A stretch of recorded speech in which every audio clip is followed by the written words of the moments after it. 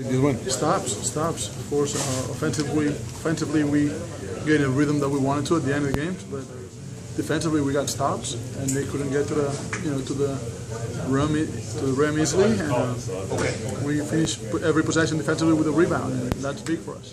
Coach kept challenging you guys all night, trying to find the lineup to get you guys to push ahead and get that lead. Mm-hmm. What was making it so difficult and making it hard to really get a good, solid rhythm tonight?